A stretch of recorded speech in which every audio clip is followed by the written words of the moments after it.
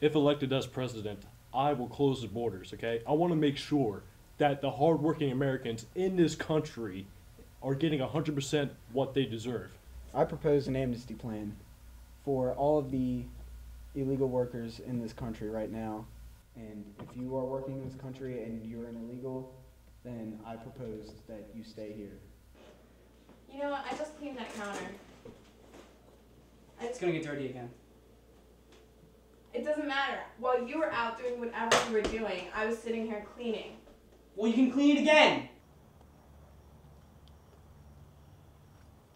You know what? Why don't you clean it? I don't see you ever doing anything.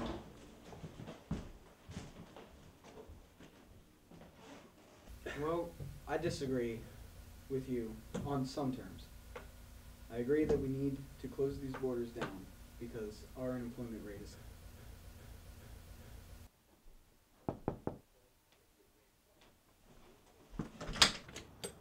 What? Who is it?